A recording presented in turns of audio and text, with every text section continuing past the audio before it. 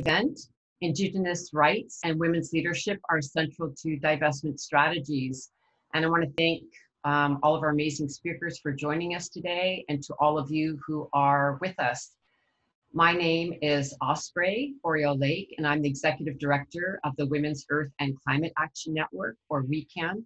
And we're very focused on the nexus of women's leadership and climate justice. And we're very honored to have curated this event today with our very close partner, Divest, Invest, Protect. And as we have our session today in our chat, Catherine Quaid, who's our amazing communications coordinator, will be putting different links so you can learn about the different organizations or the different causes that the women are going to be speaking about. So, please go ahead and use the chat in a lively way. I just wanted to take a breath and acknowledge this moment. We were just talking earlier how this is the autumn equinox, and time just to take a pause and be in rhythm with Mother Earth, and also to acknowledge the many losses of this year and the challenges that we are all facing. I'm here in California. I'm sure you know we've been having a lot of fires, and we're barely in fire season. It's been very challenging. The COVID pandemic is still growing globally in different regions in different ways. Some of us are experiencing hurricanes, fires are blazing in the Amazon, and I could go on. There's also been a lot of learning from this time. So challenging, but also lessons to be learned. And the multiple crises at this moment are really exposing and amplifying systems of injustice and inequities, from colonization to patriarchy, from racism to capitalism. And these systems of oppression disproportionately are harming Indigenous peoples, Black and Brown communities, women, and also the land, Mother Earth herself. And one key part of changing these dangerous systems is challenging corporate actors like the fossil fuel industry and financial institutions and governments who are enabling the fossil fuel industry to continue to pollute while reaping massive benefits. As just one example, 33 banks have invested more than $1.9 trillion into the fossil fuel extraction since the Paris Climate Agreement. And I've seen even a report of this being quite a bit more. There was a recent report in March with even higher figures. So we need to be really clear that there's no way we can succeed in averting further climate catastrophe without first stopping fossil fuel expansion and the financing of it. And so today, along with many allies globally, we are continuing our call for divestment and for governments here in the United States to stop bailouts to the oil and gas sector under the guise of COVID-19 relief, when instead we need to be investing in people and planet and not polluting industries. I mean, it's been just really outrageous to see this. And it's really important to remember also that even before the pandemic, the fossil fuel industry has been faltering, with companies falling behind on loans and an overall glut in the market. And I think, it's been really clear that, this era of the fossil fuels is over. And it's also really vital to highlight that Indigenous communities are disproportionately experiencing the impacts of the dual crises of the COVID-19 pandemic and climate chaos due to the ongoing colonial policies that we see. And this includes ongoing fossil fuel extraction and pipeline struggles in their territories. And, within this context, one of our highest priorities that we can is lifting up Indigenous women's leadership. First, because we have so much to learn from their amazing traditional knowledge and spiritual wisdom, but also as we learn to truly address that we are living on stolen lands, and we need to really learn how we are going to change this deep, deep dynamic that is hurting Indigenous peoples and all of us. And we also need to recognize that there are gendered impacts to the exploitation of fossil fuel industry, because an example, Indigenous women also face violations due to man camps coming into their territories with industry workers, which greatly increases cases of sexual violence and murdered and missing Indigenous women and girls. But within this array of really difficult challenges, Indigenous women leaders are really showing us solutions, and together we are fighting back with them. And right now, what I'd like to do is to share a short video with you that really features many of our speakers today, so you can see them in action. So with that, Catherine, if you go ahead and share the video, thank you.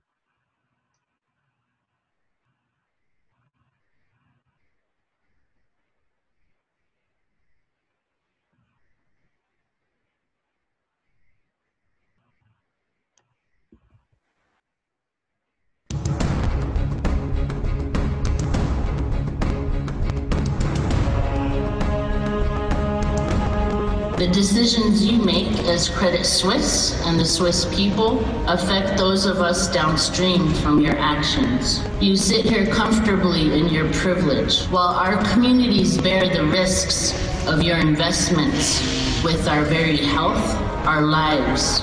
We face a future without clean water as you reap your dividends and returns. What do you as Swiss people hold sacred? To us, water is life, to all of us. I request that you directly answer my questions now. Thank you. I will answer your question, as I said, at the end when everybody has spoken. And the next speaker is Monica Verdin. I'm a shareholder, and I request that you answer our questions individually. Thank you very much. I'm the chairman who runs this AGM, and I decided I will answer at the end, which is my right, and I have to live with it. Thank you. I'm here to let the investors know in the Kinder Morgan Pipeline Expansion Project how directly effective we are and how many times that we have opposed this project. We've been marginally ignored within that process, and the consultation that we had required has not been. Can you guarantee me and my nation that you will no longer have business relationships and provide finance for Kinder Morgan Company? We are here today to let Credit Suisse and all the other banks that are financing these projects that we have not given our consent, that we find water and clean air and land to be critical infrastructure, not pipelines. We're all citizens of this planet, and what happens in our homelands will affect the people here in Switzerland. For over a year and a half, we have tried to pursue all legal avenues possible, petitioning our state and federal agencies to conduct environmental impact studies, yet we have been unheard. And our resistance to this corporate colonialism that is tied to carbon extraction is growing, especially during these times where corporations are influencing our government to pass laws restricting our rights. What changes has Credit Suisse made to its due diligence and risk assessment processes following Dakota Access Pipeline? Investing in a company is just that, whether it's project level or corporate level financing. We need you to stop financing these dangerous companies. Two of the banks our delegation also met with, UBS and DNB, who we provided the same exact information to, chose not to renew their credit facilities with ETP. Yet Credit Suisse has taken no action and has made no statement. Not once in these calculations of profits is the loss of Indigenous peoples' culture on this planet mentioned as a risk. Credit Suisse has a choice to do the right thing. So until then, Indigenous peoples will continue to wage and escalate a mass globalization, calling for accountability of Credit Suisse in the financial industry. We will call for divestment. We will call for a boycott. We will call for the sanction of Credit Suisse for these Indigenous human rights violations by these oil companies that you are supporting by any and all means necessary. I ask that the Swiss people stand with us. I ask that you hold Credit Suisse accountable and say no. No, we will not fund these projects that are hurting people and committing human and Indigenous rights abuses.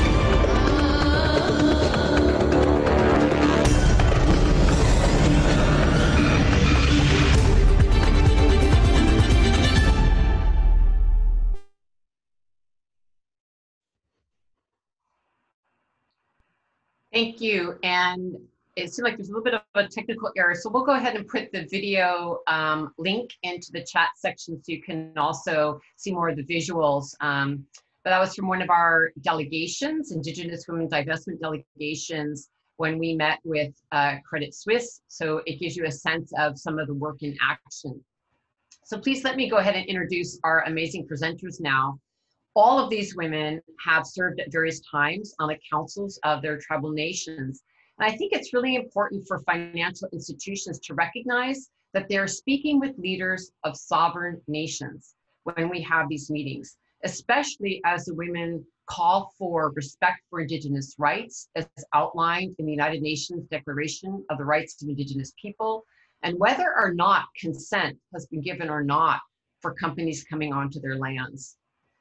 So the four speakers that we have today are Casey Camp-Hornick of the Ponca Nation. She's a longtime Native rights activist and environmental ambassador, and we're really honored that she is on our board at WeCan, and a dear friend and mentor. Charlene Alec from the Tsleil-Waututh Nation will be going next. She is a leader in her community and a Trans Mountain Pipeline expansion opponent, and also has been one of our delegations, and it's just really good to see her.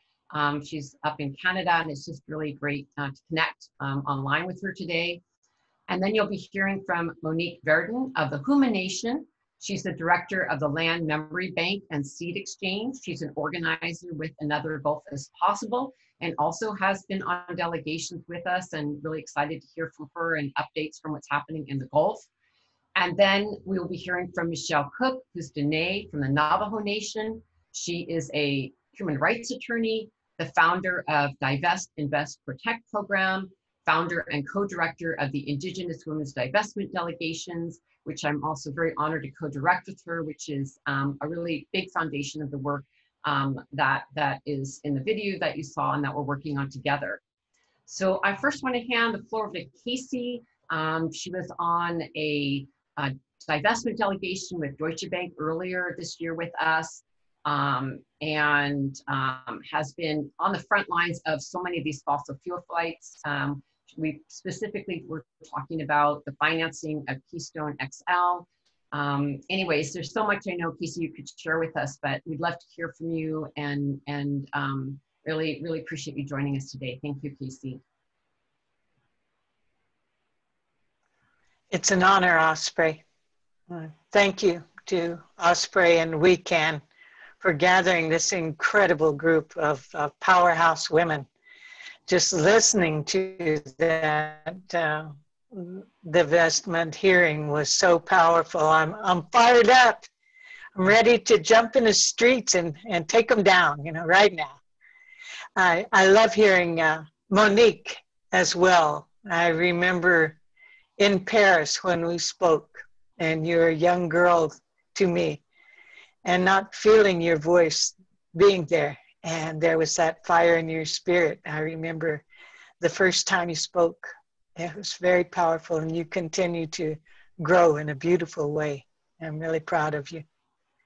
I want to acknowledge this equinox right now.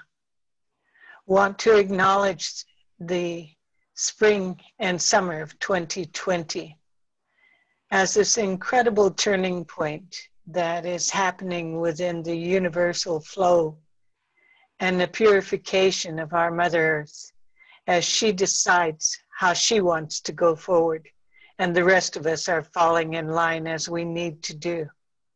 I want to acknowledge the winds that blow, that are part of this purification, that are helping to clean and to purify in the manner in which they choose. I want to acknowledge the Thunder Nation and what it does through the hurricanes. I want to acknowledge the sacred fire and what it does in terms of purification and helping us to realign ourselves to the natural laws. I was watching a news feed about the fires in California, and the weatherman was saying in shock, this fire is making its own weather, as if that was something new to them in science. In our traditional ways, we understand that human beings are just a tiny grain of sand on the beaches in relationship to all of the natural forces that are enacting around our Mother Earth, through her, above her, and helping her during this purification, because human beings have burdened her in her unconditional love and nurturing of us. We have failed to take care of her. When I see the young women like Charlene, who is doing this on-the-ground work up there where she lives, and we're downstream from her, but we're connected, and we realize that. We take that very seriously. It's not just words. I see the work that Michelle is doing and Osprey's doing, but we are just the outward expression of our Mother Earth. One of the things that I'd like to also mention, as well as being an elected official and now an ambassador for my people, I'm an elder. I'm a drum keeper for the Women's Society of my people, the only women's society that has survived. And this drum has been passed down to me through my mother, grandmother, great-grandmother, and through the forest removals and the ways that go with it. And it will belong to my daughters after this. And it is our honor and obligation to be here in what they call frontline activism, what we call being Panka, being Indigenous, being woman, being honored to serve in those capacities, and being born as an Indigenous woman gives us that sense of responsibility. Because without all of these sacred items being in place, and I mean the fire, the air, the water, the earth, those things that we eat, those things that we drink, the breath that we share, the relatives that are all around us in whatever life form they take, none of us would exist. And so it is incumbent on us to stand up and to create a path forward, just like our grandmothers and great-grandmothers did for us. I want to acknowledge all of you who have tuned in from around the world. I'm astounded at this thing called webinars and web things. I never had participated, being the age that I am, and my children, grandchildren help me, and organizations as well help me to come in tune with this web. And I believe in my most sincere heart that Creator is helping us in some ways to use this web as a web of life, so that we are not out there in planes flying around. We're not driving our cars, but we're sitting within our homes, within the understanding of how we're supposed to live in balance, and getting a little bit of taste of how do we grow our gardens, how do we look at ourselves in terms of teaching our children. I view this as a winter season that we're approaching. In our winter season, traditionally, we gathered together in our lodges, in our earthen lodges, and families, multi-generational families came together. And we talked about what the next season would bring, what the last season taught us, what our great-great-grandparents said to us, what path do we have forward for the unborns that will be coming in our families, and in the buffalo, and in the salmon, and in all of those waters that lived around us as well, and for the water herself. And we made these fires in the center that were sacred fires that you listened to, and that you made your prayers to. We peeled the corn, and she gave us her knowledge to the food that we ate, and on and on and on. And it feels like this time of COVID has also given us that opportunity as well, to gather in these families of humans, even though today our tribe is in mourning because we've lost several that we weren't ready to let go of. Our traditional wisdom keepers are suffering undue amounts. Our people live in a place that is so impacted by the fossil fuel industry that we've had to step out of our comfort zone, just as these other panelists have. Even though we can't sit 4 days with our relatives, we stay in mourning with them from a spiritual point of view. And we understand that even when they brought the smallpox blankets to us in the 1700s, the Ponca people understood how to take care of one another. And we, at that time, would remove ourselves from our village if we were sick and go someplace else to heal, sometimes together, but to protect the others. All of these lessons are lessons that we're trying to help others to understand. How are we supposed to treat one another as humans? How are humans supposed to treat what they call nature, instead of understanding we are all nature protecting itself?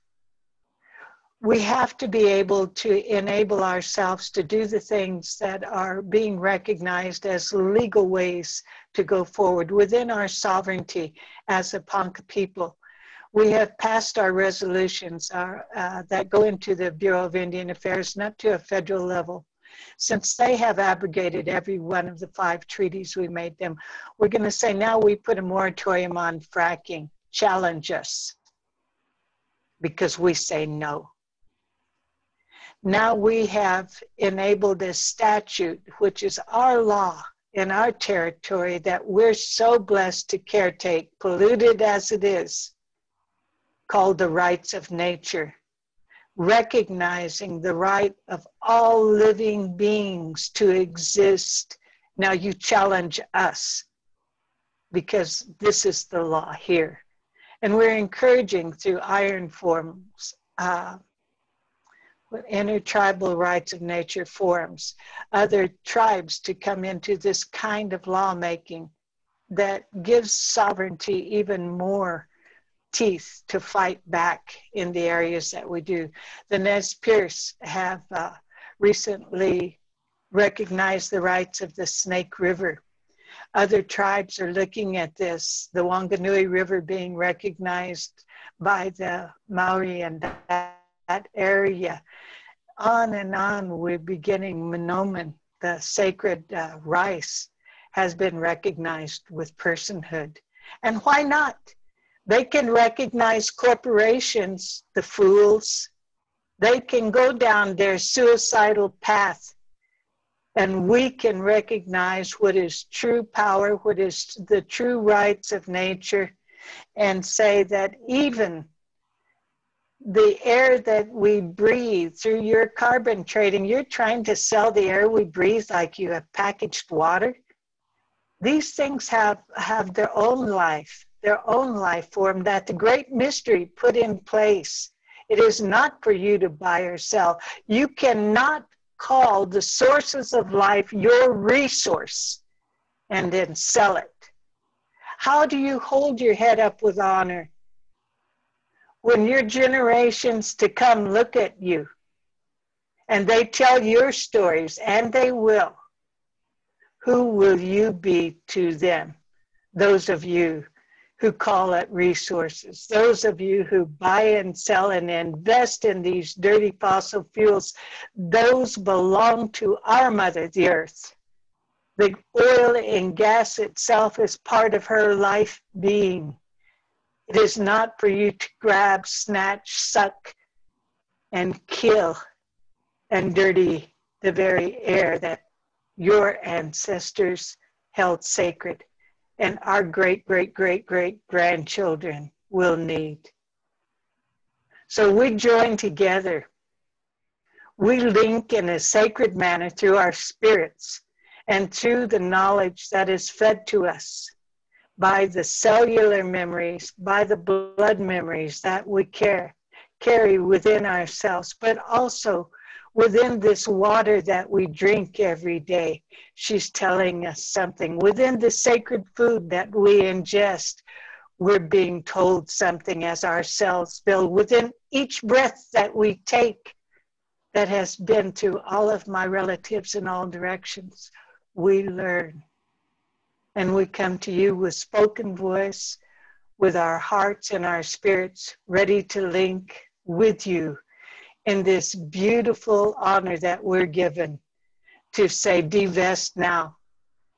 Because if you continue on this path, you're only going to run into every roadblock that is already being set in place.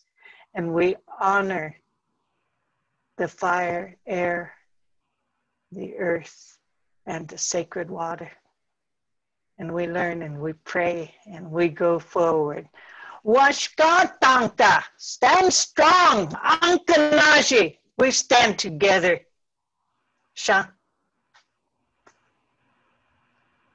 Oh, thank you so much, Casey. Wow, thank you for those amazing words and your energy and power and leadership. It's just so important to all of us. Thank you very, very much. I really moved. And, also just to highlight, also you're talking about rights of nature, and Catherine, maybe you could put into the chat some links to our work around rights of nature, which is so important, which is, taking us in the direction we need to go to recognize Mother Earth's rights, the natural laws of the earth that we need to live in balance with. While we do this work to divest, we also have solutions that we need to really be uplifting. And, it's so true. We need to really to end this use of quote unquote resources. And just to say, that the fossil fuel companies and their financiers are feeling the power of our divestment movement. We have to do so much more is needed in a short time. But, this year we've seen some important divestment victories, such as the Atlantic Coastal Pipeline being fully canceled, as well as the Tech Mine in Canada. And as mentioned, we met with Deutsche Bank, a delegation met with a delegation going to meet with Deutsche Bank online. I think it was our third time, and they announced a new fossil fuel policy that will immediately end all project level financing for new tar sands and Arctic oil projects. So this is some really good news that we're hearing after, lots of people with Indigenous leadership and many groups pushing on these banks. And we need much more from them and much more from different financial institutions. But we also need to recognize that there has been some shifts this year, and we need them to continue. So thank you so much, Casey, for your words. And now I'd like to turn to Charlene Alec and hear from you up in so-called Canada, and really appreciate you joining us today and for being a part of our delegations and your incredible leadership. Thank you, Charlene.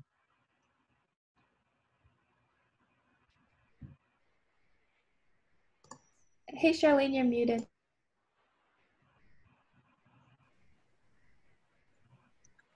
Sorry. Simtalat Quenath Squi, Talitsan at Slawat Ot E Stalo Tamat, Heitzapka Wekam, and thank you, United Nations Climate Forum, for having us here. Thank you for having me. I'm Charlene Alec. I am descendant from Chiam and Tsleil-Waututh Nation. I reside at Tsleil-Waututh, also known as Vancouver, British Columbia, Canada. Tsleil-Waututh are people of the inlet, and we have lived on the land and water surrounding the Burrard Inlet since time out of mind. It is here that Tsleil-Waututh's first grandmother was created from the sediment that lies at the bottom of the deep fjord, thus giving Tsleil-Waututh people a sacred trust and an inherent responsibility to care for and steward our territory. It is something that we are born knowing and are willing to bear, as it is both our joy and our privilege to carry this obligation, one that compels us to restore and protect this land from further degradation, but also to use both our voices and our bodies to defend it from the brutal industrial development that takes no notice of either us or our sacred inlet. Today, you might come to my land and think that it's beautiful, or you might take in the view down the inlet and think that there's already so much industry here that more cannot matter at all. Our inlet, after all, now sees 25 times the amount of industrial discharge that it saw 50 years ago. But for me and my people, the views are very, very different.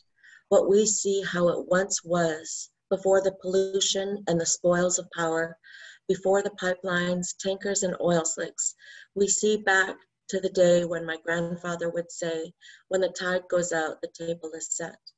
We see back to the days through a deep knowledge of place that has been painstakingly cataloged by the stories and memories of countless elders and ancestors over thousands of years. This unceded sacred land. Today, we find ourselves in a David versus Goliath battle with the Government of Canada, a government that on one hand promises reconciliation and on the other tells us that we only have rights if it is something that they deem is our right.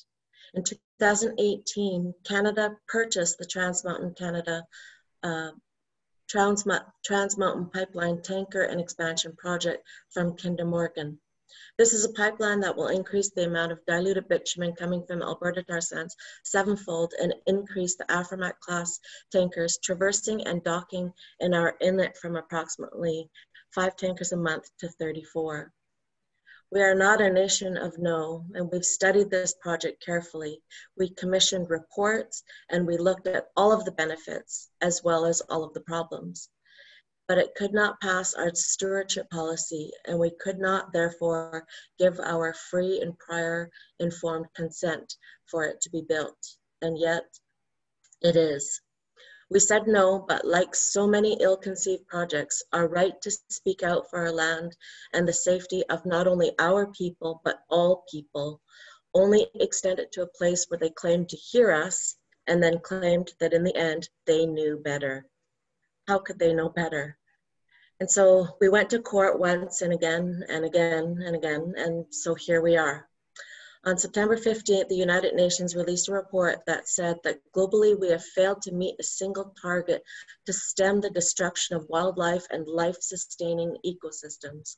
And in the last decade, and that more public money is being invested in things that harm biodiversity than things that support biodiversity.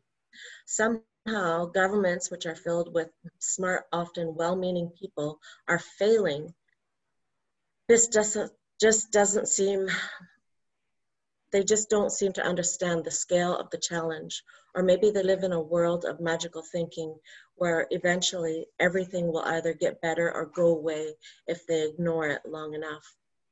How can that be? How can this be left to a handful of exhausted citizens and brave, outspoken youth, and to us? How could it be that all of the people with the ability, the intelligence, and the capital and power can leave this, the protection of the very thing that sustains them, to us? When we met with the Government of Canada, we shared our concerns that have caused such pain and fear in our nations. We fear for the future, but even more, we fear for the present.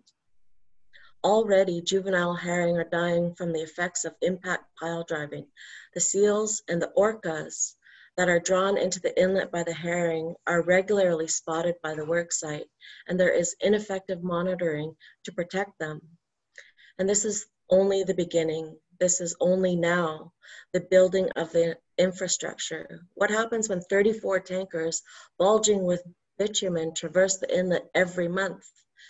What they call normal spillage is enough to poison our waters forever, let alone, God forbid, there should ever be a spill. What this pipeline brings to my nation is not oil, but rather it brings the destruction of habitat, the extinction of plants and animals, and the loss of biodiversity. It also brings a far greater risk around climate. While the pipeline itself does not create a lot of emissions, more pipeline infrastructure will. by necessity led to continued expansion of the fossil fuel economy. It seems obvious to us that the risk far outweighs the reward for this project. Yes, there are profits to be made. Yes, there are jobs to be had, but why not take a step back and look how else we might solve these problems? Are we lacking in imagination that destroying our environment is our only way to prosper?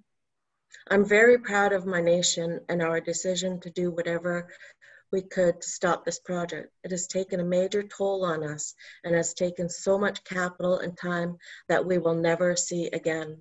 However, it is, after all, our sacred trust, and in the end, this has fallen to us.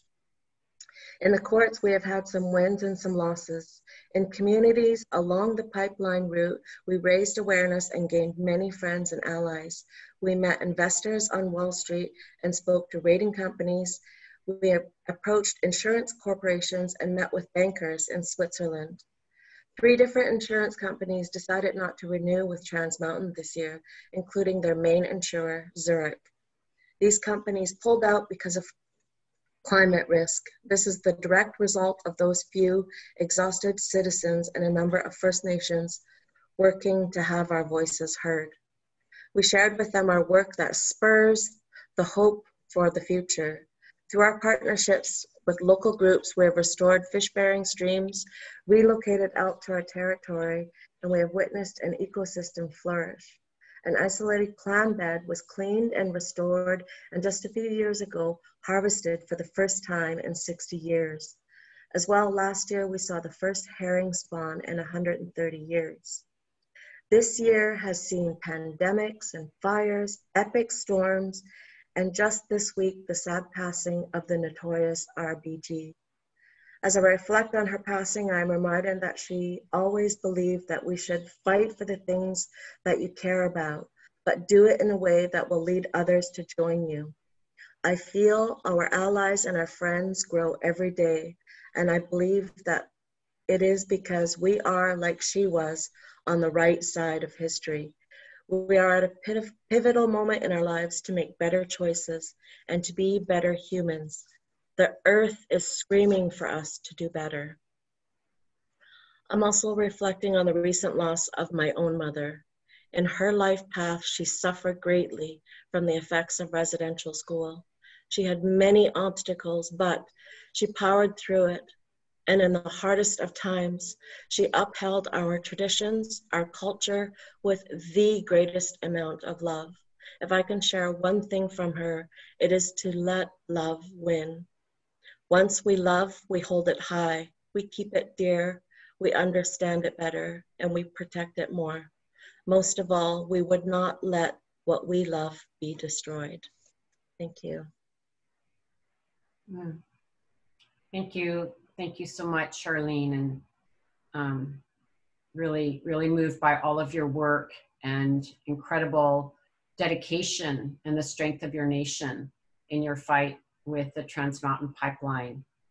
And I know it's been, as you said, you know, some victories and some losses, and you know, just wanted to lift up, you know, these wins with the insurance companies. You know, now that, you know, the pipeline's owned by the government, some of those original divestment strategies with asset managers and bankers really needed to shift. But that opening with the insurance companies is still there. And for those of you listening in, you know, you can't build a pipeline or do any kind of extraction if you don't have underwriting from insurance companies. So these wins with the insurance companies are huge. And I really want to acknowledge the powerful advocacy led by Indigenous leaders. And there's been a lot of campaign pressure, engagement by a lot of environmental groups to really push that through. And that win with Zurich was very big. And right now, you know, there's another push with Liberty Mutual, which is another big insurer of the Trans Mountain Pipeline. And we'll put a link in the chat about how to get involved in supporting, demanding that Liberty Mutual also remove themselves from the Trans Mountain Pipeline. So we're trying to pull away all of those insurers to support the Tsleil-Waututh Nation. And thank you again, Charlene, Alec, for your very, very deep and powerful words and presentation. Thank you. And now we'll hear from Monique Verden. just really excited to hear from you. And I wonder if you can talk to us about, your community. I mean, you're right there in Cancer Alley. You're in the Gulf. What is happening there is there's just so much to face for you and your community with the oil refineries, pipeline pollution and related health issues. Then you've got, these hurricanes, nonstop, from climate chaos. Thank you so much for taking time with us today in the middle of you dodging yourself a lot of storms. So we'd love to hear from you. Thank you, Monique. Thank you, Osprey. As Osprey said, my name is Monique Verdin, and I'm a member of the Homa Nation. I also work with a collaborative of folks across the Gulf South, from Brownsville, Texas to Pensacola, Florida, with Another Gulf is Possible. And we're working for just ecologies, economies, and really trying to find solutions to how we adapt to all of these challenges we're up against. And I'm honored to be in such fierce, sweet, wise, strong, and loving company. I've been really emotional on the call all day, and thinking back to Paris, as Casey mentioned, that was a real moment in my life where I was at a weekend event, and we were just covering it, doing media for the Indigenous Environmental Network, and I kept hearing these stories from women all over the world that sounded so similar to the story that I knew. But I also felt like, because South Louisiana, where I come from, has been a place where, oil and gas was tapped early on, and infrastructure and industry really grabbed hold of the Mississippi River Delta, and just kept thinking like, oh, we are a really good, bad example to let all of these women know to keep fighting the good fight, because corporate and colonial interest have side effects that are toxic. And, I'm right now on the crystal quartz shores of a barrier island in the traditional territories of the Pensacola, along Florida's Northwest Panhandle. They were hit by Hurricane Sally, which was an unexpected one of these storms, just kind of popped up in the Gulf and just drenched. Like 30 inches of rain fell here last week. And just to say right now, there's another tropical system that's going in at Houston, which we all know is like one of the most industrialized places in the world, and they flood. So just sending, thoughts and love to them today. And that storm is going to keep moving. And we know that these storms are tied to the climate crisis, that the ocean is the ultimate regulator, and she's hot. And we're feeling those effects. But my home is, I've been here in Pensacola helping do relief work, and but my home is just, I say sometimes that I live north of the dead zone, where all of this petrochemical fertilizer runoff is killing the oxygen at, the mouth of the Mississippi River. And my home is in Cancer Alley in the southern part. So Cancer Alley is about 100 miles or more, where there are almost 200 petrochemical facilities that line the banks of the Mississippi River, which is draining 41% of the United States and 3 Canadian provinces, I think. So there's a lot of water that's coming through. And we have some of the worst air quality in the nation due to these refineries, multinational corporations, Valero and PBF, where there are sulfur dioxide emissions.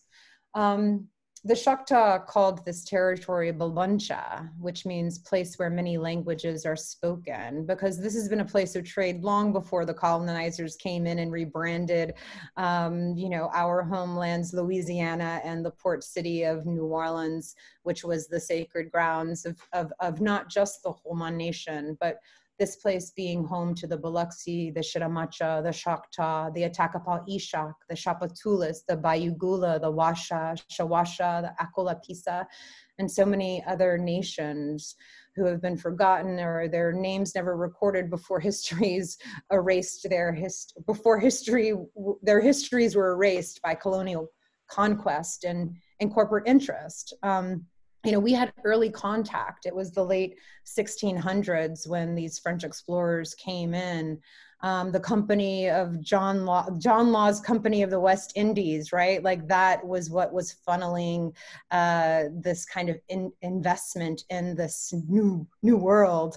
And we know where petrochemical plants now sit is where plantations were. And so to remind folks that, we are in this cycle of being told you have cotton or sugarcane, or you have oil and gas, or you have nothing, and the powers that be playing with the politics. And especially now, as we see, the United States administration rolling back on regulations. I can smell it when I pass the refineries, and we know that also as oil and gas is on the decline, they're double downing on single-use plastics. And so as we're having this fracking boom that's happening all over the country, Louisiana, which used to be pushing out oil and gas to the rest of the nation, I mean, we are, we have 17 of the oldest and biggest refineries in the nation.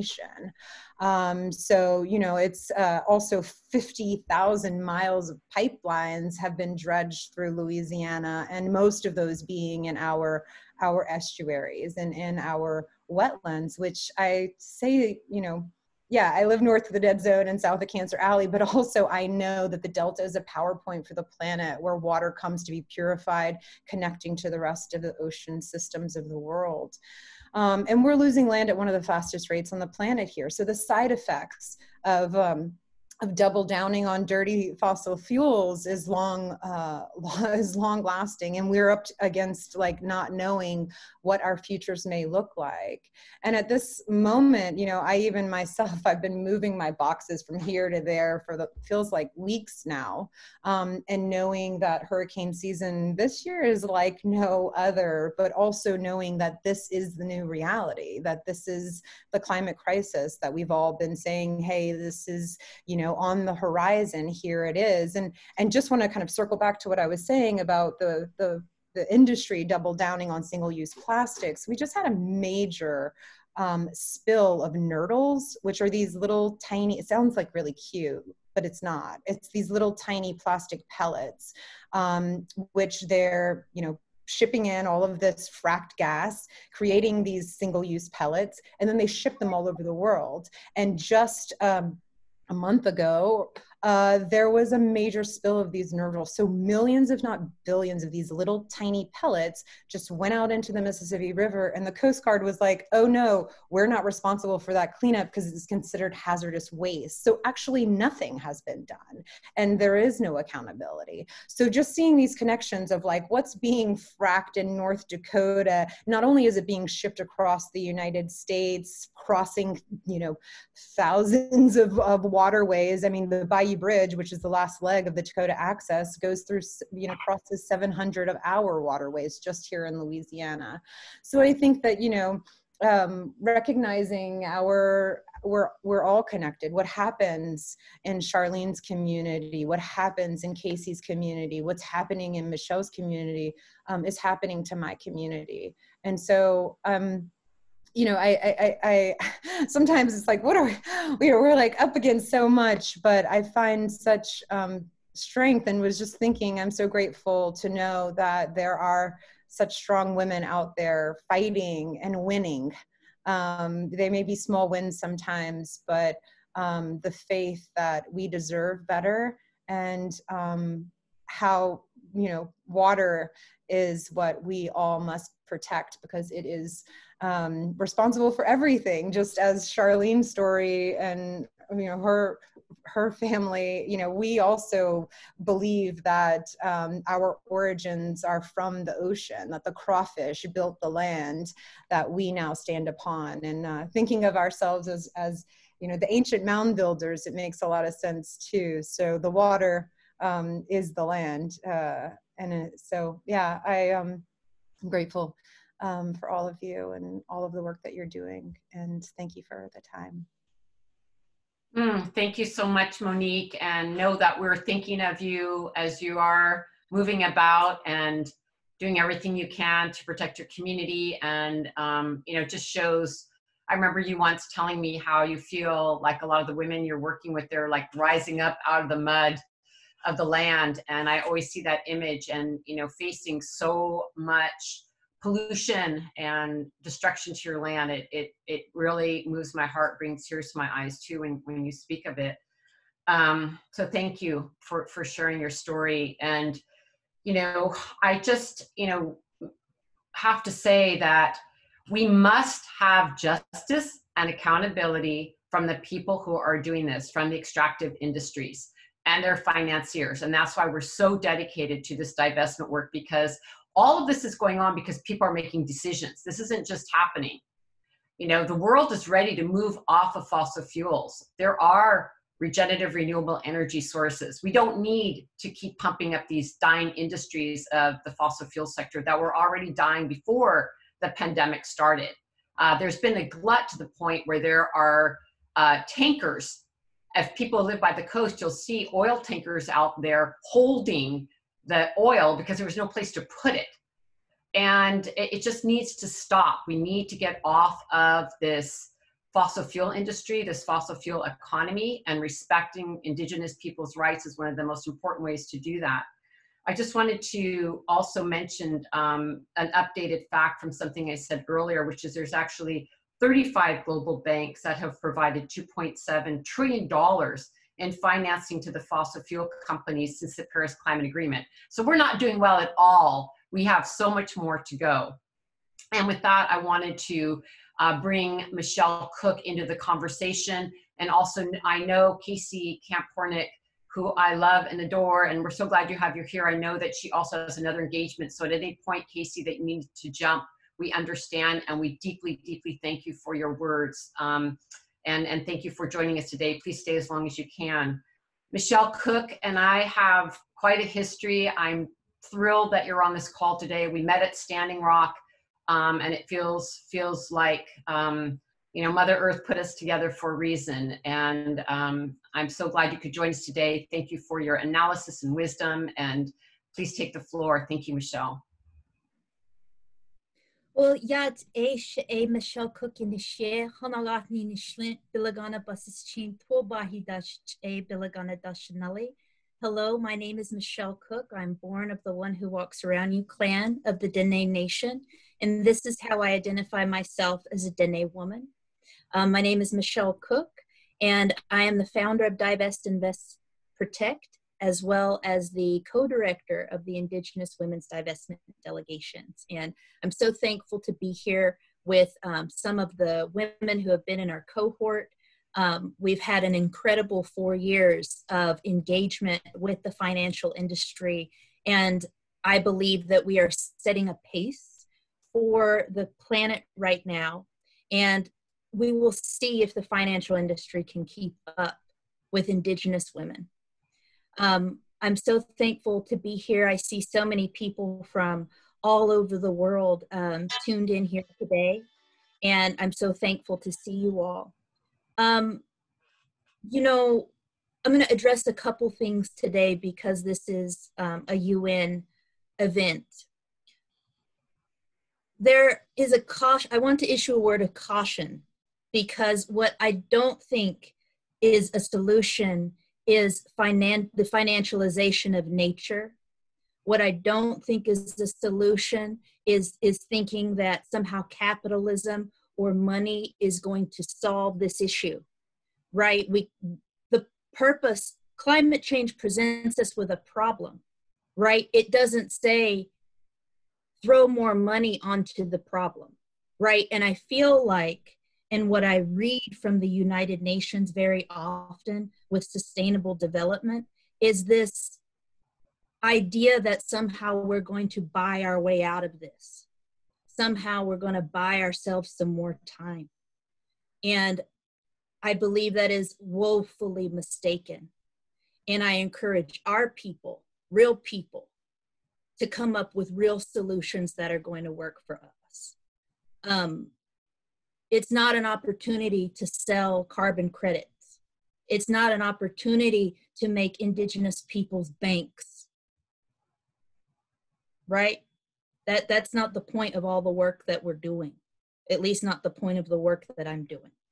The point of the work of Divest, Invest, Protect is to decolonize this economy, to decolonize institutions like the United Nations. The United Nations still doesn't have a seat at the table for Indigenous peoples yet.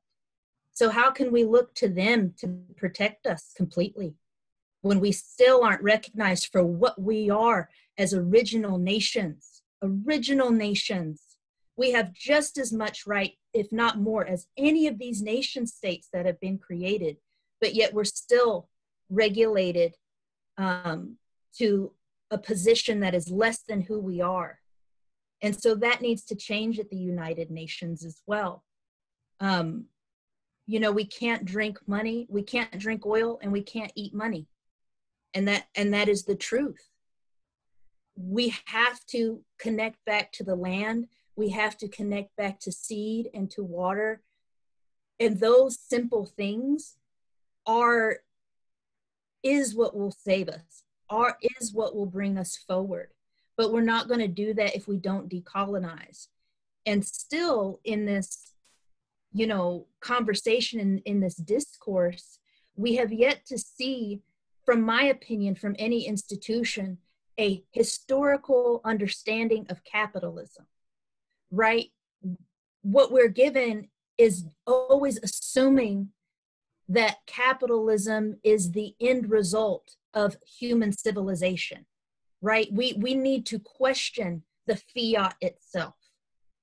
We need to question the bureaucracy itself. We, as Indigenous peoples, we have the right to form our own economies, economic rights as Indigenous peoples. That is, we don't even have to use the currency of the nation state if we didn't want to. Because we are nations. We are nations. So we can choose with our minds, with our intent, we can manifest the world that we want. But we have to envision it. We have to know that it can be real. We have to know who we are. And who we are as Indigenous peoples. We lived on this land with our economies, matrilineal economies, for millennia without burning this place to cinders. And that's where we are now.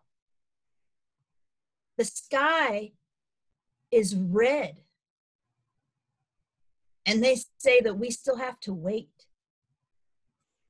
There's no time to wait. Time is not neutral. Time is a privilege. And Indigenous peoples don't have that time. So everyone at the UN, if you're UN people listening right now, keep up with us. Keep up with us for your own good. Move with us. We need that. We need that from you.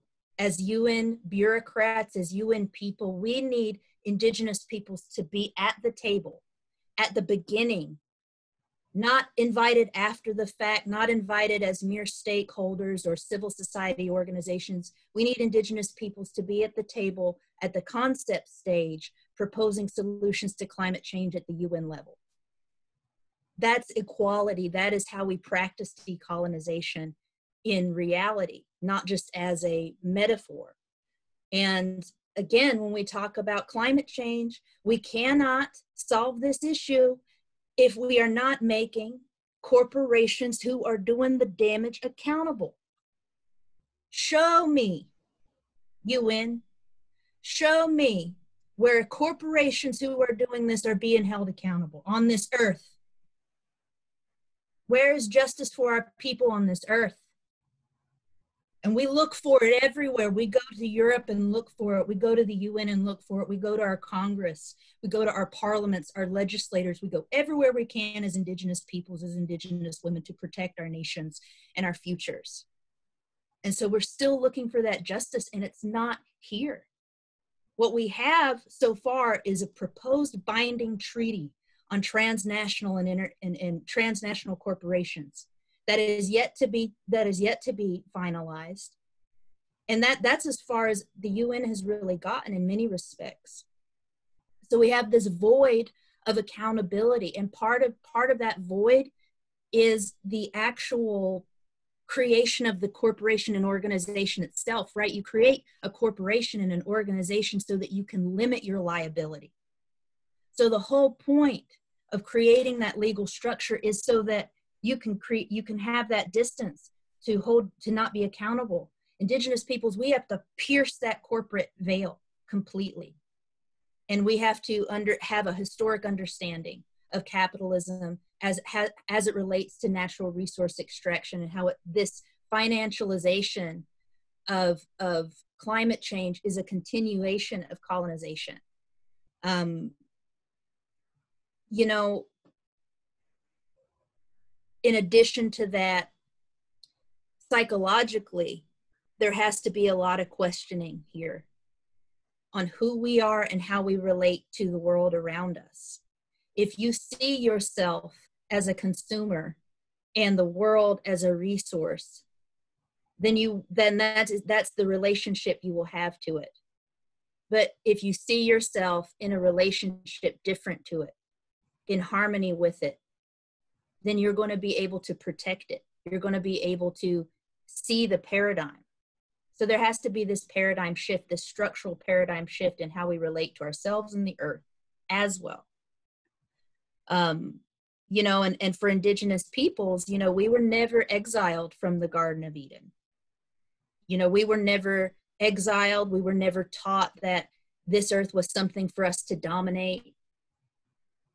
You know, we were not subject to an angry male god, right? So there's so many impositions that have contributed to this issue of climate change. And so I encourage us to not only look for solutions, but to look back to the past. So what I have here, and what maybe some of you all don't know in the rest of the world, is that these little shells are called wampum.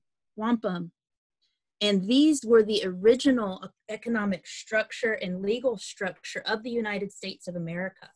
And this is how Indian people in the Northeast here manage their people and their economies. So we need to understand what these pre-colonial economic systems are so that we can envision what the future can be. And I know Indigenous people's traditional knowledge is part and parcel of that solution. And so I'm thankful to be here with all of these incredible women. And finally, I think any solution that is proposed regarding climate change, if it doesn't include Indigenous self-determination, true self-determination for our peoples to be independent, self-determined nations, it's not a complete solution. But thank you all so much for being here. Let us know if you need any additional resources. We're excited to partner with organizations all around the world. So if this is work you're interested in, get in contact with us. We want to build our networks. We want to support one another and learn from one another. So let's continue to build these relationships. And thank you all so much for tuning in. Also, if you can, support financially, invest financially in these women, in each one of their organizations and the work that they do, because it's difficult and we're surviving too. So invest in Indigenous peoples, invest in Indigenous human rights defenders as a solution to climate change. And again, thank you so much to WeCan and for all of our delegates for being here, and for all of you all for tuning in today too. Thank you. Thank you so much, Michelle, for your great words of wisdom and information. And I just wanted to really highlight one of the reasons we're sharing a lot of information in the chat, and we'll follow up with a document afterwards, is so that you can contribute to all of these women in the work that they're doing, and to follow them and to learn more. And for everyone, I think it's so important, as you can see from hearing from these amazing women, that if you don't know the Indigenous peoples where you live, find out whose territories are you on, whose stolen lands do you live on, and learn who they are, what their struggles are, what their needs are. Because as you can see from the knowledge that we've heard, the traditional ecological knowledge, the spiritual wisdom, the guidance, of the original people of the lands where we live, this is where we're going to find our solutions. This long time knowledge of living close to the land and living in a different worldview is so important to all of us. And so I really encourage you to reach out to Indigenous peoples where you live and support them, to support all of these women. And again, we're sharing a lot of links so that you can do that. And to remind everyone that 80% of all the biodiversity, all the water, all the forests, all the clean biodiversity that still exists on this planet is in the territories and lands managed by Indigenous peoples. So if we're not standing up for Indigenous rights or ensuring that they have a front seat at the table, we're really not doing our job if we really are fighting for our future generations and this planet. This is a time to listen to Indigenous peoples, and I would say Indigenous women. If I had my way, I would want all the leadership, really, quite frankly, on Turtle Island to go to Indigenous women and all of the Americas. Can you imagine a future if these women were leading our countries with their nations and knowledge? I know that, Casey, you've got to jump, so I wanted to give you a chance if you wanted to have a last word. You're welcome to stay as long as you want. I just wanted to be respectful of your schedule, but we could take some questions in the chat, but let me hand the floor to Casey because I know she has some timing to deal with today. Thank you. I will have to leave soon for another webinar on the rights of nature with other Indigenous people, and Movement Rights is hosting that. There's so much wisdom that was just shared from each one of these young ladies, and each one of them is a way forward into the next phase of being, which is realigning human law with natural law.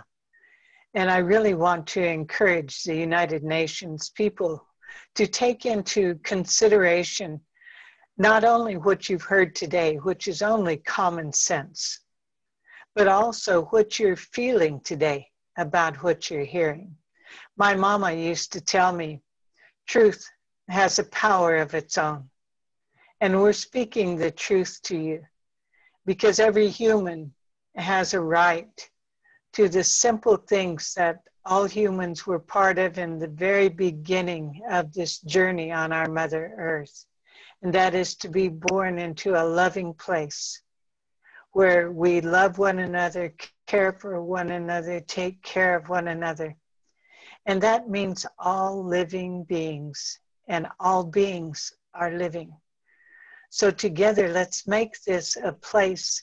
When we say United Nations, are we limiting ourselves to saying humans are superior to all other things when in fact we are part of all living things? Let's expand these spirits, these emotions, and these minds that the Creator has put in place to include a future for all of those things that we love and all the ways that we go forward. And I would encourage us to do as these young ladies have said. We set the way forward, we women folks. Within our structure, even though in the Ponca way, my brothers, my companion, my sons would speak for me. Had I had a ceremony or something I wanted to say, I would be the one standing there telling them what I once said. I am the person in charge of what happens within my household. And my home is with my mother, the earth. Let's do it, ladies. Men folks, we're going to hold you up. You've had a heavy burden in this patriarchal society. Let's rebalance on this equinox. Thank you all, and I love you all. Sha. Thank you so much, Casey. Thank you so much for joining us. Thank you for your beautiful words and spirit. Thank you. So we're going to go ahead and open up the floor in the chat for questions. If we can maybe take a few before we sign off here. We've just got about 15 minutes left or so. And I wanted to mention, since some of you might not know, and both Michelle and Casey mentioned it, that this event is happening during Climate Week, as some of you might know. A lot of us would be gathering normally in New York City during Climate Week, which runs parallel to the United Nations General Assembly. They're in session now. And so this is part of civil society events that often run during that period of time, since the nations are gathering online this year. And so this divestment event is really to create our own civil society intervention into that conversation. So I wanted just to have folks understand why we are also bringing in the United Nations into this conversation as countries meet. I'm looking into the chat for any questions. In the meantime, while we're doing that, we have a question here. To what extent does the word equity, equity do justice in centering the perspectives of those at the front lines of climate change? If one of you would like to take that on, to what extent does the word equity do justice in centering the perspective of those on the front lines of climate change? Would any of you like to respond to that? Or, if you can work with the question and also maybe just make some comments, maybe some closing comments here as well. Michelle, do you want to jump in on that? Sure. I think we're always a bit limited with the English language, but I do think equity is important, an important word. I know that there's people who don't necessarily agree with the word equality, because as Indigenous peoples, while we all have human rights, all of our rights are a bit different in order to fully enjoy them. So for Indigenous peoples, to be equal is not just to, be able to vote in the US elections. To have equity is that we're able to vote in our own tribal elections and elect our own officials to govern our people and our lands. So I think that there's a lot of equity, I believe, that needs to happen across the board. And not completely even equity, because as Indigenous peoples, as the first original nations of the land, our sovereignty within our land should be supreme. And we should be able to rule by our law and govern by our law within our territories, as we have for millennia. And at least that's how I see some of the definitions that I've seen. And another question I see is the definition of Indigenous peoples among climate circles. I think, one, there is no definition of Indigenous peoples that's been agreed all upon, but the UN defines that as a group of people who have cultural, linguistic, legal, government, defined territories, language, etc. So some of those concepts have been defined at the UN. And then I don't know if anyone else would like to look at these other two. Okay, great. Thank you, Michelle. And I just wanted to jump in there with a question about, we are at, in our organization, and much of this work that we're doing around climate justice is definitely, women, femmes, queer, trans, two-spirit are all welcome. All of us together. We are inclusive of everyone. So I just wanted to make that really clear for the person who asked that question around divestment, decolonization. We work with all folks, all of our kin. We are all family. We are all together in this. So I just wanted to make that really clear. And I think, because we're running out of time here, just to maybe hand the floor back to Monique first, and then Charlene, just to make some closing comments. And anything you want to comment from the questions, or anything else you'd like to say before we close our session. Thank you so much. Thanks, Osprey. Yeah, I just, there's a question here. How do you ensure that monies and work donated to nations fighting the climate crisis actually go to their community members and behind the scenes frontline peoples? And I just want to say that, you know, Michelle's right about the money is not going to solve our problems. The money is actually our problem, or the way that whole system works. But also at the same time, recognizing that we live in this system. And so, you know, I think that, and what does, you know, it's always like when you're writing a grant, like, oh, are the deliverables real? You know, and I think that this kind of like long-term relationship building and long-term investment, whether that means money or that means support, connections, community, networks that are sharing information and sharing solutions.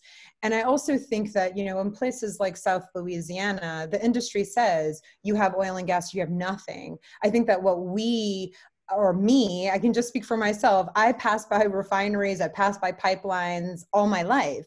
But it was like a couple of years ago where I was like, oh, government, corporations, their relationships, their networks, these banks that are like way across on the other side of the world are fueling this destruction in my backyard. And so I think that, you know, what we really need is investment in solutions. And what we really need is for folks to be able to share information, and that our true liberation will come from having sovereignty. And you know, in my sense right now, I'm like, oh, we need water, like water sovereignty. That right now in this climate crisis that we're in, where everybody's like, oh, can I get some bottled water? Because this is not good. Like my water coming out of the tap is not good, right? So what are our values and what are our resources, and how do we share them in sustainable and regenerative ways? I think that that's something frontline climate folks really need support with. Thank you so much for that. And Monique, that's really powerful. And again, people, while you were speaking, were wondering, you know, how you get, you know, funding to frontline folks. And I think it's a lot through reaching out to people like Monique and Charlene and others, and Michelle, who are on the front lines, and through their organizations, through Indigenous organizations, frontline groups are all over promoting and sharing their work on social media channels, and going to those trusted sources, and they know what to do with their own funding, and to directly fund them is, I think, a good way to go forward. And I know, Charlene, you had your hand up, and I wanted to hand the floor back over to Charlene. Thank you, Osprey. Yeah, I just wanted to share with a view of the earlier question that Michelle had answered, which I totally 100% agree with her.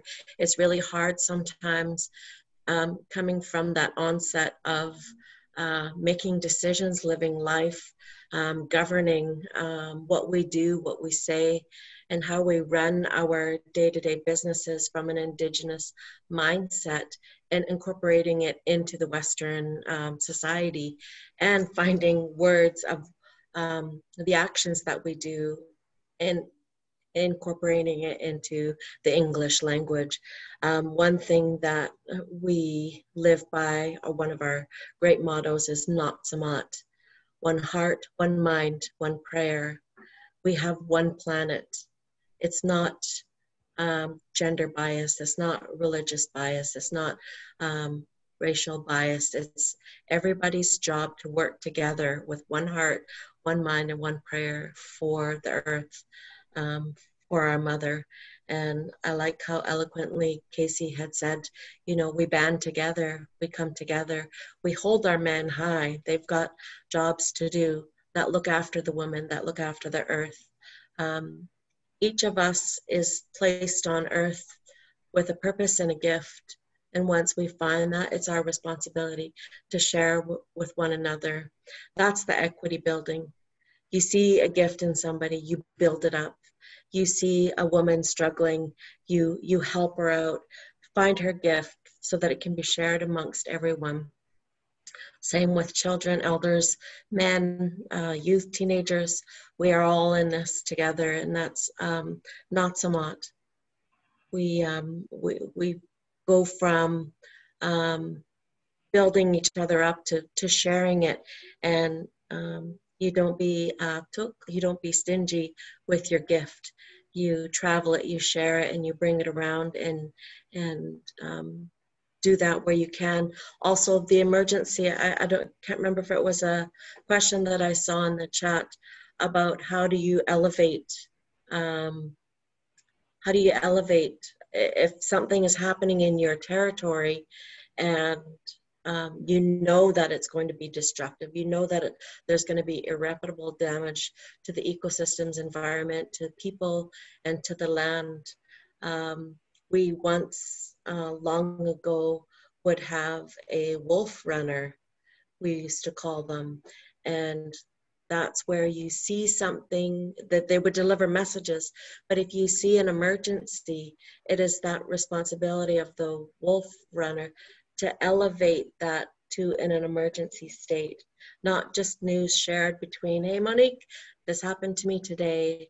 Guess what, Osprey, I'm going to go out on the water, but to elevate it to an emergency status. And if United Nations are hearing this, that who's on the front lines, who's on the land, who's taking care of the water and monitoring, and that knows these types of emergencies, is the Indigenous people. And we know how to elevate it to a stance where, okay, that's enough is enough. We need to look after our water. We need to look after the salt water, the tributaries of the rivers, all the water basins that form all our connectedness. And, the food that we take from it needs to be taken care of. And if there is no elevation, then it's like, oh, well, they're there anyway, or it's happening anyway. What are we to do? Once you elevate that emergency, and then you collect and make friends and allies to help you see the emergency that it is. And that is one of the things Tsleil-Waututh has done. We've shared the knowledge of the risk that we're being asked to bear from. We're well within the first ring of danger. If, God forsake, there was a fire over there, we were told by the fire chief that they would not be able to handle a fire at the dock or at the holding tanks. And how do we pursue that as an emergency? How do we tell the world, tell these corporations, tell our government, is by doing this, sharing that risk, so that people know, what our options are. I see a lot of strengths and friendship happening in the chat here of what can you do. We do have a website, we do have Facebook, Twitter, all those social medias to keep us connected in that way, to share the work that has been done, but also what needs to be done and how you can participate, how you can be Natsamat. So I see a lot of good-hearted people and good comments, and the good work, with everybody on the panel here of sharing that good work in your respective territory. Natsamat. Thank you. That's so beautiful, Charlene. And we are sharing your information about your tribal website as you're speaking, just as we have with all of the speakers, as mentioned, so we can all stay connected. We are coming to the close of our session. I really wanted to thank all the participants who's joined us today and listened in, and especially to our amazing speakers and the struggles and solutions that you're offering. And just to mention at the Women's Earth and Climate Action Network, we are deeply committed to those on the front lines. We are deeply committed to Indigenous women, Black women, Latinx women, a lot of women of color who are fighting around the world. And we need systemic change. We need systemic change. The systems we're in are not working, as we can all see, between the climate crisis, the pandemic, gender inequality, the economic crisis. I mean, we are in a major transformation, and we've only been able to address a very small part of so many things we could discuss. I think we could probably all be on this call for 4 days to unpack so much of what has been said. But I hope everyone has learned a lot. I have just, so much respect for everything that has been shared today.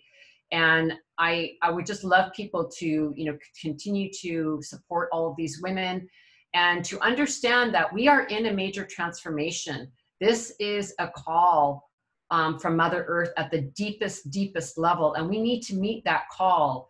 And, we are in great transformation internally, in our organizations, in our lives, in everything that we're doing. And that's what's being demanded of us, that we give everything. Everything's on the line for us to really show up, give our all. This is not a time for business as usual, and it's not a time to be conservative, and it's not a time for incremental change.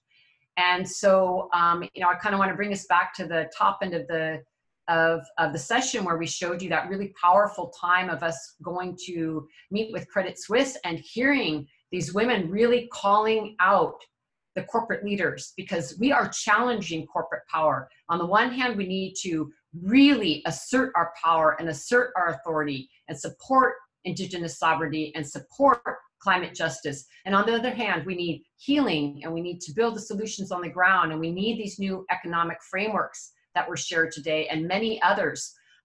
This economic system must come down. So we need an end to capitalism, an end to patriarchy, an end to colonization, an end to racism. And I know we say that, but we are doing it now. This is the process we're in. So I invite you all to continue. We're going to have another session tomorrow. You can go to our website and see some of the other conversations we've had that are talking about a feminist Green New Deal, that are talking about a lot of other solutions from Indigenous leaders. And just know this is a marathon we're in. This isn't a sprint. So be with your family, be restored, be with loved ones. Don't be alone. We are going to need each other. And thank you for the beautiful words that you all shared, everyone. And let's keep going. We've got a ways to go. Let's keep going. Thank you. Thank you.